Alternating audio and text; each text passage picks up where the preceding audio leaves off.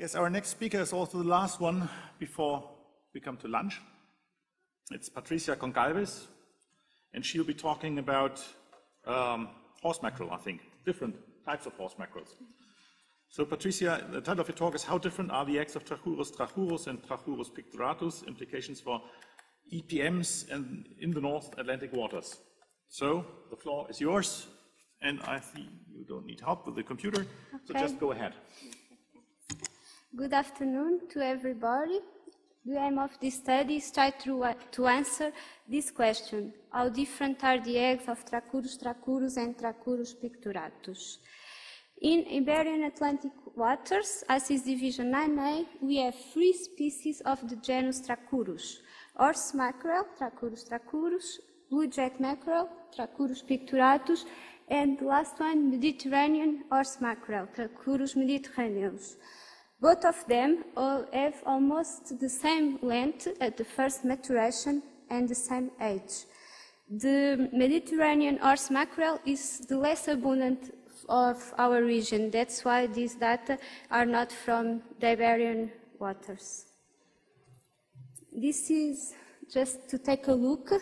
This is the 3 species. The first on the top is the horse mackerel.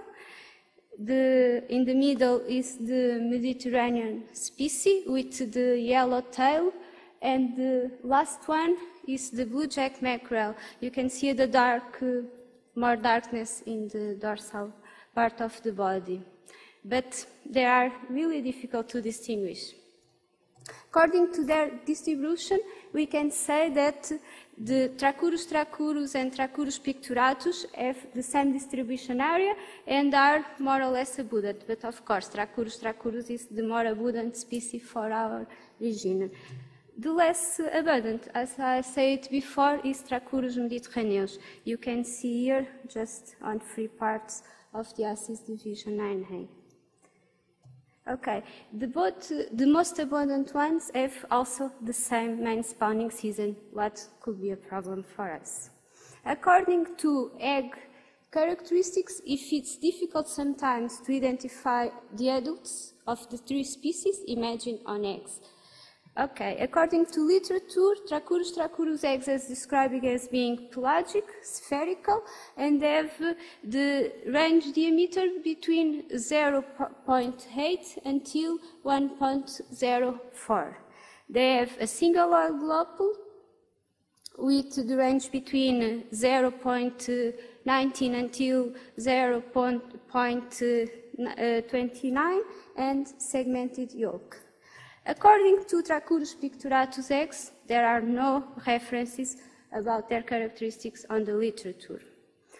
You know all that egg identification in plantar samples is needed for purposes of stock assessment, mainly the application of the daily egg production method. This is the general formula of the daily egg production method. Is this P with the red circle is the egg production. If we are classifying our eggs of Trachurus picturatus as being Trachurus, we are overestimate our egg production and, of course, overestimate also our spawning stock biomass for horse mackerel. This is our last DPM application for horse mackerel. On the left side, you have our grid of plankton sampling. For planting sampling, we use 2 nets, Calvo and Bongo, and we also use Kufish. But Kufish is just to give us an indication during on board to make some decisions. Because when we are sampling offshore in the stratus, if we get 2 negative Kufish with no eggs of no species, we can change strato.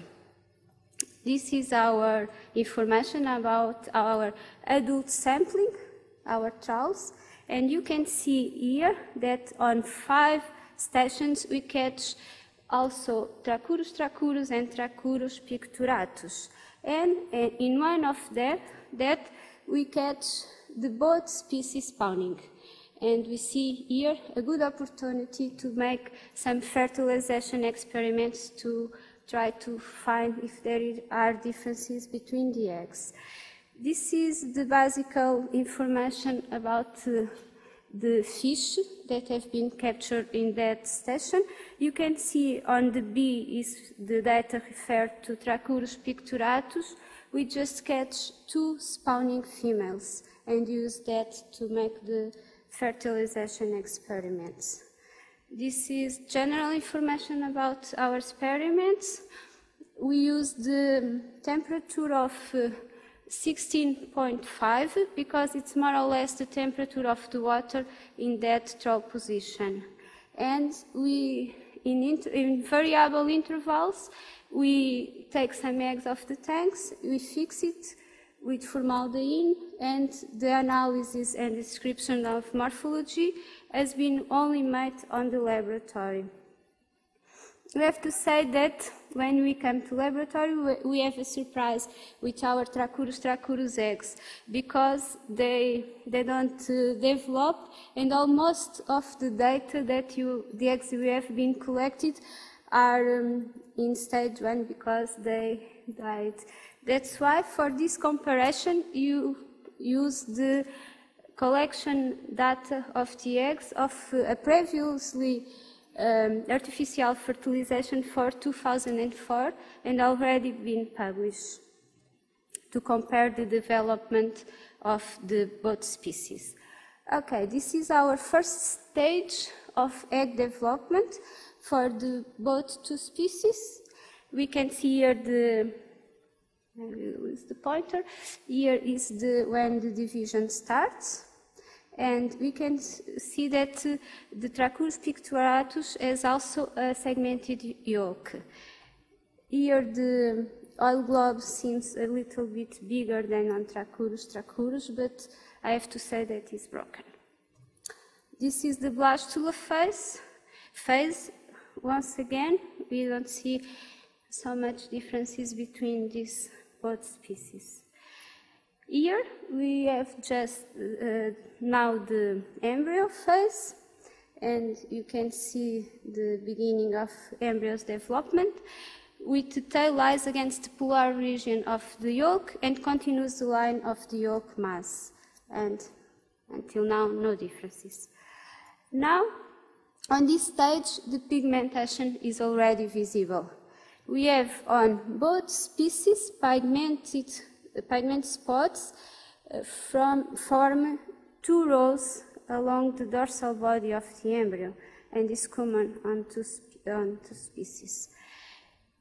In this stage of development, the tail is bigger than 1/4 of the yolk sac length, and tail curvature is evident. On these images, we can see the pigmentation on the head of the 2 species. And again, there are no differences. And this is the last stage, and they are almost watching, and no differences. Okay. According to morphology, we cannot see any differences. And about sizes, we determine the sizes of our fertilized eggs, and this is for Trachurus, this is the description of the literature, and we can say about our Trachurus picturatus, based on our experiment, that the cordon diameter ranges between 0.98 until 1.1, and oil globe 0.19 until 0.31, and they have also segmented yolk, but the size overlaps between the 2 species. Here we have the number, these pots represents the number of eggs in each stage at each sampling time. At the lab, we classify each egg into an 11-stage scale key, according to the descriptions of Cunha et al. Of 2008. Here you can see how to convert the 11-stage scale key into the 4-stage key used by the WGMAGs. We can see that for this species we have continuous development. And eclosion occurs 75 hours after fertilization. Okay, this is our Trachurus from 2010. That's why I say to you, you miss some stages because we catch eggs that aren't developing. And eclosion, but we get some larvae also. And the eclosion occurs 65 hours after the fertilization.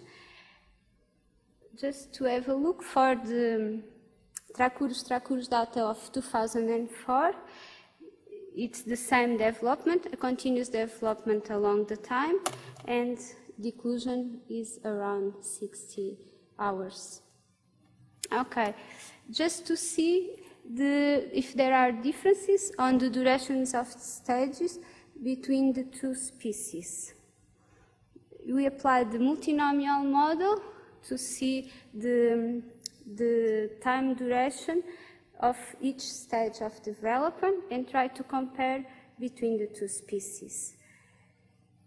Somehow, you don't know, but Trachurus eclosion occurs earlier than on Trachurus picturatus.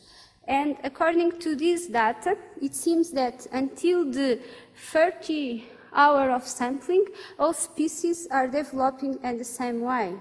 But after that, the stage 6 and 7 for the Trachurus, it's more quickly on develop. And that's why the eclosion is so close to the 60 hours after fertilization. And at this moment, that's all we have. And we can conclude for now that egg identification between those two Trachurus species depends mostly on the size of the chorion and all globe diameter. However, we see before that size is not enough due to the overlapping. And also, according to the bibliography, egg size may vary within a species, between populations of the same species, and among and within species. Being those morphologic characteristics insufficient for species identification, we think that genetic is the future, should be applied, because until now, this is an egg from our DPM survey. We can say or assure that this is Trachurus egg or Trachurus picturatus. And for validate our data, we must apply genetica. Okay, and that's all. Thank you very much for your attention. You can see here just on 3 parts of the Assis division 9A. Okay, the most abundant ones have also the same main spawning season, what could be a problem for us. According to egg characteristics, if it's difficult sometimes to identify the adults of the 3 species, imagine on eggs. Okay, according to literature, Trachurus eggs is described as being pelagic, spherical, and first maturation and the same age. The Mediterranean horse mackerel is the less abundant of our region. That's why these data are not from the Iberian waters.